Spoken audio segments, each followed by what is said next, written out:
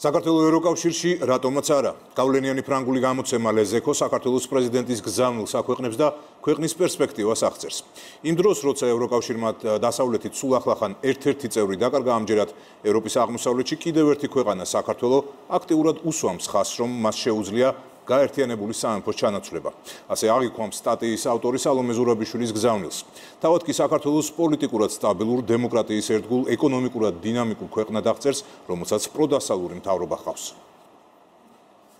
სტატიის ავტორია ეკონომისტი სებასტიან კოშარი. საქართველოს ხარჯზე ევროკავშირის გაფართოების შესახებ მსჯელობისას ის ადასტურებს, რომ გამოწვევა ბევრია და ეს ქართველთა ხელშია, თუმცა მეორეს მხრივ ევროკავშირის ინტერესია მას ყურადღება მიაქციოს. კოშარი 2008 წლის აგვისტოსაც იხსენებს, როგორც მკაცრ მითითებას ევროპისთვის, რომ რეგიონის უსაფრთხოება და კეთილდღეობა გონივრულ და პროაქტიურ პოლიტიკას მოითხოვს. ქეთი ქაშაკაშვილი გვერდება. სტატიაში, რომელიც გავლენიან ფრანგულ გამოცემაში გამოქვეყნდა, ხაზგასმით არის ნათქვამი, რომ საქართველო არის დემოკრატიის ერთგული და რომ საქართველოში შეიმჩნევა პოლიტიკური სტაბილურობა და ეკონომიკური ვითარების გაუმჯობესება. ამავე სტატიაში განსაკუთრებული აქცენტი კეთდება საარჩევნო სისტემის რეფორმაზე და ამ სისტემის მნიშვნელობაზე. სტატიის შეფასებისას მმართველი გუნდის წევრები დღეს ამბობდნენ, რომ სტატიაში მოყვანილი არგუმენტები არის იმის დასტური, რომ საქართველო იმსახურებს გახდეს ევროპული ოჯახის წევრი. რატომ იმსახურებს საქართველო ევროკავშირის წევრობას? საკითხს კითხვის ნიშნის ქვეშ არაყენებს ფრანგული გამოცემა და საკუთარი პოზიციის გასამყარებლად ბევრი არგუმენტიც მოჰყავს.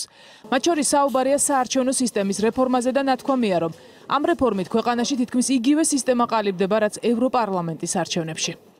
საქართველო წარმოადგენს ხიდს ევროპას და რუსულ და აღმოსავლურ სამყაროებს შორის და მისი ეკონომიკური და პოლიტიკური სიტუაცია უმჯობესდება. პირველ რიგში საქართველო დემოკრატიის ერთგულია. წინა თვეში საქართველომ დაანონსა საარჩევნო სისტემის არსებითად მნიშვნელოვანი რეფორმა, რაც დიდი ხნის განმავლობაში წარმოადგენდა კიდეც ქართული ოცნების პარტიის ამბიციების ნაწილს. საარჩევნო რეფორმის შესახებ პარტიათა შორის შეთანხმებას წინ უძღოდა მოლაპარაკებები მმართველ და ოპოზიციურ პარტიებს შორის. ევროკავშირისა და ამერიკის შეერთებული შტატების შუამავლობით საარჩევნო რეფორმის თანახმად მნიშვნელოვნად გაიზრდება პროპორციული გზით არჩეულთა რაოდენობა, რაც იმას ნიშნავს, რომ საქართველოს მოქალაქეთათვის დაწესდება არჩევნების თითქმის იგივე სისტემა, რაც ევროპარლამენტის არჩევნებში. პოლიტიკური სისტემა, რომელიც იქნა მიღწეული, შედარებულია სწორედ ევროპარლამენტის არჩევნების სტილს და მნიშვნელოვანია სწორედ ეს, რომ საქართველოს პოლიტიკური განვითარების რაღაც პოზიტიური ნაბიჯების გადადგმა არის დანახული სწორად და განსაკუთრებით საფრანგეთში, რომელიც ვიცით, რომ არის ერთ-ერთი ყველაზე სკეპტიკური ქვეყანა საქართველოს ევროპული და ევროატლანტიკური ინტეგრაციის გზაზე. სტატიაში ნათქვამია ისიც, რომ საქართველოს მთავრობის პროდასავლური მისწრაფება სახელისუფლებო პოლიტიკაში ნათლად ჩანს. ამის მაგალითად სტატიის ავტორს ევროკავშირსა და საქართველოს შორის გაფორმებული ასოცირების ხელშეკრულება მოყავს და ქვეყნის პოლიტიკურ სტაბილურობაზეც მიუთითებს. საქართველოში შეიმჩნევა არა მხოლოდ პოლიტიკური სტაბილურობა, არამედ მნიშვნელოვანი ეკონომიკური გაუმჯობესებაც, რაც ძალიან მნიშვნელოვანია იმის გათვალისწინებით, რომ ევროკავშირი პირველ რიგში საერთო ბაზარია. შესაბამისად, საქართველოსთან პარტნიორობის 25 წლის თავზე მსოფლიო ბანკმა ხაზგასმით აღნიშნა მნიშვნელოვანი ეკონომიკური და სოციალური გაუმჯობესება ქვეყანაში. სხვა მნიშვნელოვან ელემენტებთან ერთად განსაკუთრებით აღსანიშნავია სიღარიბის მაჩვენებლების მკვეთრი კლება. ყველა ეს მიღწევა, რასაც თან ერთვის ის ახალი ეკონომიკური თუ პოლიტიკური მსოფლიო დღის წესრიგი, რომელიც იქმნება ერთის მხრივ დიდი ბრიტანეთის ევროკავშირიდან გასვლის შემდეგ, მეორეს მხრივ კი პანდემიიდან გამომდინარე, რა თქმა უნდა, ევროკავშირისთვის საქართველოს კიდევ უფრო მეტად მიმზიდველს ხდის. გავლენიან ფრანგულ გამოცემა ლეზექოში გამოქვეყნებულ სტატიაში მოყვანილი არგუმენტები კიდევ ერთი დასტურია იმის, რომ საქართველო იმსახურებს გახდეს ევროპული ოჯახის წევრი. ასეთია მმართველი გუნდის შეფასება. საპარლამენტო უმრავლესობის ლიდერები ხაზგასმით აღნიშნავენ, რომ ბოლო პერიოდში საკმაოდ ბევრი გავლენიანი გამოცემა წერს იმის შესახებ, რომ საქართველომ მნიშვნელოვან პროგრესს მიაღწია.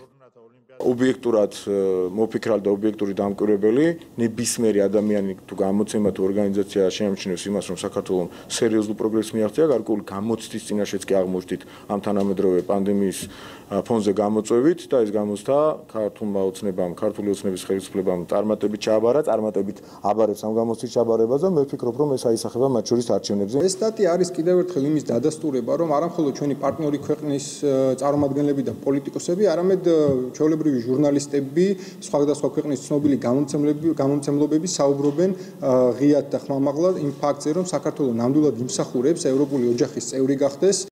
სტატიის ავტორი ხაზგასმით წერს იმასაც, რომ ევროკავშირის და საფრანგეთის ინტერესებშია მუდმივად მიადევნოს თვალი პოლიტიკურად სტაბილურ ქვეყანას, რომელსაც პროდასავლური მთავრობა და მოსახლეობა ჰყავს.